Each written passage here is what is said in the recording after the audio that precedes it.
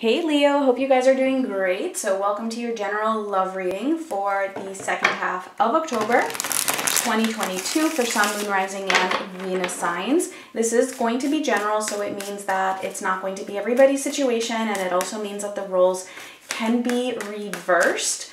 But if you would like a personal reading, you can find all that information in the description box below this video. All right, Leo, let's see. Oh, okay. So for the overall energy here, we have the fifth dimension and recognition. Okay, so I feel like, this is a very deep connection with somebody that you are dealing with here. It's like your souls recognize each other. But what's happening here is that somebody, whether it's you or them, is recognizing how deep this connection is, recognizing that, it's like each other on a soul level rather than just, it being a superficial or just, like any other connection or like any other typical relationship in the 3D. All right, so there's this recognition that something is a lot deeper here than it first appeared to be. So let's get into the tarot and see what exactly is going on here for Leo, Sun, Moon, Rising, and Venus signs. Last couple weeks of October, what is going on? For the situation, we have the Sun. Okay, there's you. Crossed by the Six of Pentacles. Okay, so some of you might even be dealing with another Leo. It doesn't have to be. Just saying, this could just be you showing up here. So you want happiness. You want happiness. I feel like, you're wanting to stand in your power. You're wanting to have this fulfillment. I feel like the other person is also wanting happiness and fulfillment as well. But the challenge here is really all about finding some kind of balance in terms of how much energy you or they are putting into this, all right? It could even be a matter of reciprocity, right? Like how much are you giving to this? How much is the other person giving to this? Let's see, for the recent past, we have the Six of Swords. Okay, so it could be that somebody here either moved away from this connection, or it could even be that there has been a lot of healing that is happening. I know this is the recent past, but I'm actually feeling like this is still something that is in progress, okay? But it's also coming in as somebody having moved away from the connection, whether it is you or them. I actually get that it's both of you, possibly in different ways, but we'll see more when we clarify. For your energy, we have the King of Cups and the Ten of Wands. Let me just get the rest of them. For them, we have, these cards are kind of like sticking together. The Queen of Cups and the Five of Swords. Coming up for you, or even sometimes a message for you, is the Five of Pentacles, and for them, the Ten of Swords. Ooh. All right, Leo, let's see. What is happening here? I know that this doesn't look too good here, but we will clarify, and we will get all the information that we need, because sometimes things aren't exactly as they appear. Not to mention, sometimes there is a reason for all of this happening, because that's what then will ultimately lead us to that happiness and to pursuing that happiness. So basically what I'm seeing here is that you both have a lot of love for each other. There's definitely this deeper love, connection, knowing each other at a soul level, because I mean, look at this. We have the King of Cups for you and the Queen of Cups for them in the exact same position, all right? That is, the perfect, kind of like the perfect match here. It doesn't matter who has the more masculine role and who has the more feminine role, it doesn't really matter. What I'm seeing here is that you're both feeling these emotions for each other and recognizing them. All right, now for you, whatever it is that is happening here in this connection, it's feeling like it's been a very long journey, and it feels like you're almost at the end of it. Like you just cannot carry this burden anymore. It just feels like it's just so heavy for you. And I do feel like, that actually, it does lead you to feeling like, like there's a loss here. Like if I don't have this connection, that there is a loss. For them,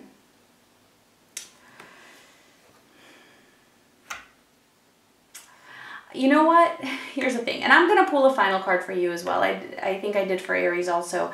I wasn't planning to for this round because I'm getting the, because I pulled an extra oracle card to start off the reading, but I will for you, because what I'm seeing here is that this person that you're dealing with here, it's like they're deceiving what they're feeling, right? They're deceiving their intuition. But what does that lead them to? That leads them to the Ten of Swords. That leads them to feeling very, very defeated. It leads them to feeling like, you know, this is just so painful. Like this ending is unbearably painful. And so I really don't think that they can stay in this energy for too long, because when you have the Ten of Swords, I mean, that's like hitting rock bottom. So there's no other way to go but up from there. Right? Like something needs to shift. This is like an ending, and an ending always leads to some kind of a new beginning. Okay, so this is why I'm saying, yes, you know, it might look a little bit heavy, or it might look a little bit pessimistic.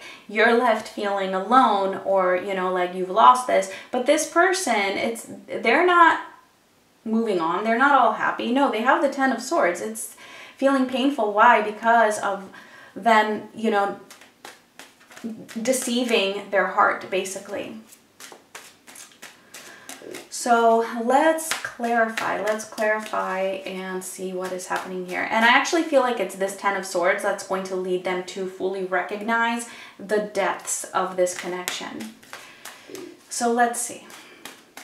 The Sun crossed by the Six of Pentacles. The Nine of Cups and the Fool. Okay, so this is definitely a connection here where you feel like this is just this would be, you know, like the ultimate love connection, basically, that this would be your fulfillment, this would be your wish come true.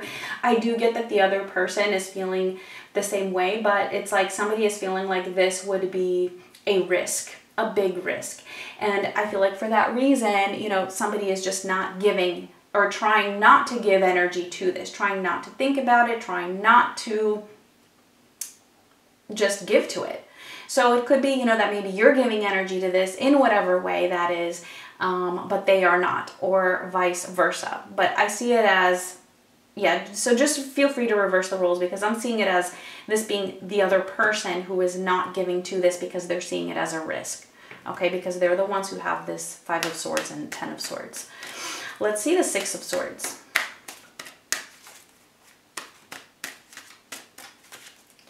Six of Swords for the recent past, and we have the Four of Wands and the Nine of Swords. Ooh, okay.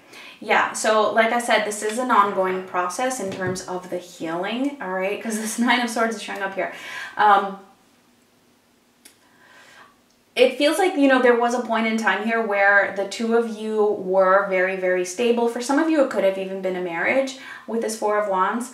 But it definitely feels like if it wasn't a marriage, it felt like it could lead to a marriage, or there maybe was like this idea or concept of marriage, or at least some kind of a commitment here that would be long-term and stable. There was movement away from that. And I feel like the purpose of this movement away from that was actually so that the both of you could go on your own healing journeys. All right. However, you know, it doesn't mean that that didn't come with a lot of pain and a lot of stress and a lot of, you know, possibly even sleepless nights and restlessness. Okay. Because it did for the both of you. It could even be that somebody just, you know, moved out. You know, if you were living together, somebody moved out, somebody left here. And yeah, that did cause stress. That did definitely cause stress. Let's see for your energy. Let's see that King of Cups. The King of Pentacles and the Page of Wands. Yeah, so I mean, you're definitely feeling like, you know, you still have love for this person and you would still want commitment with this person. I'm not sure though, like, I feel like there's a little bit of back and forth here though in your energy. Like maybe either trying to move on or, you know, trying to take some distance, trying to do other things. But it feels like when you do that, it like maybe you can't stick to it. Let's see the Ten of Wands, the Eight of Wands, and the Page of Wands.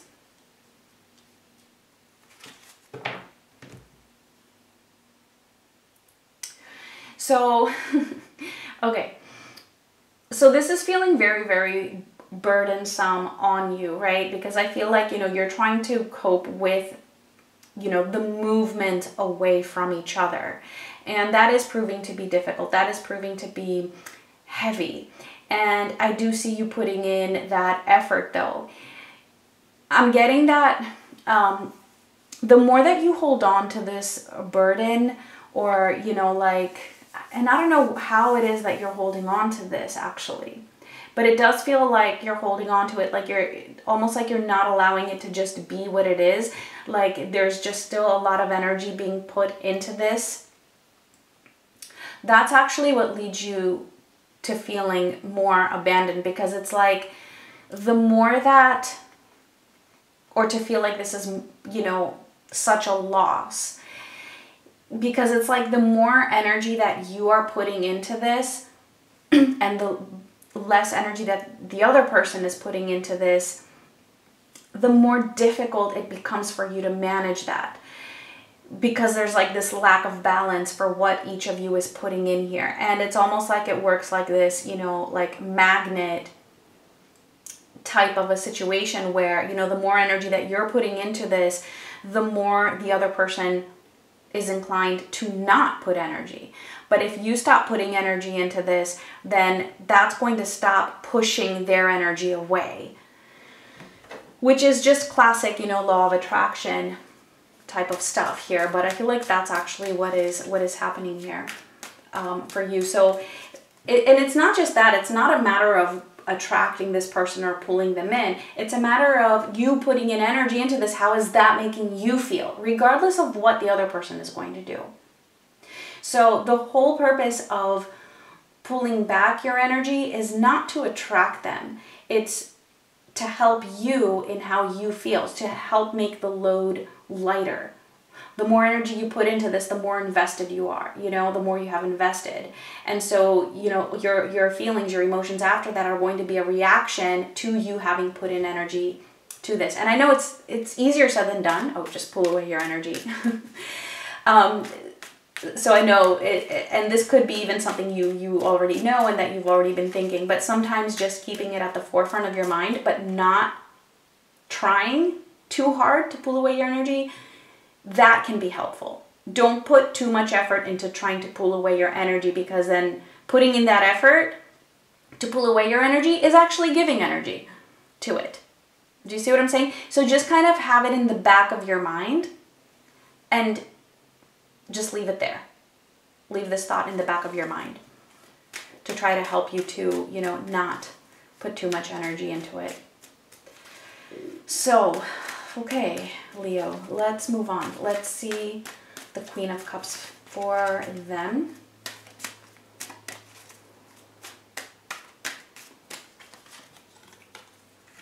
They have the Ten of Wands as well, and the Eight of Pentacles. Oh, okay, see, this is exactly what I'm saying.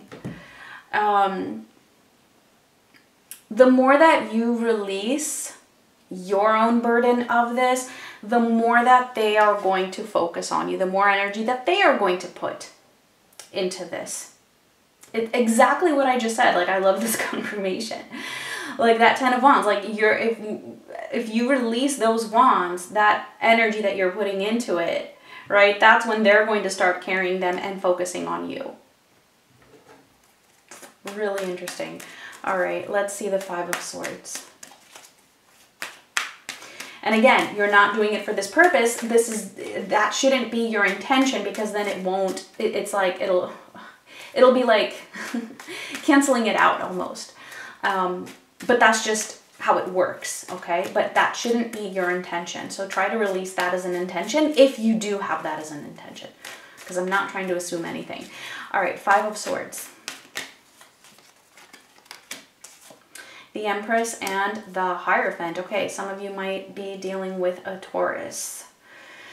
Oh, yeah, okay, so this person, it feels like, you know, they're deceiving, you know, like I said, their own intuition, what it is that they would want, what it is that would actually fulfill them.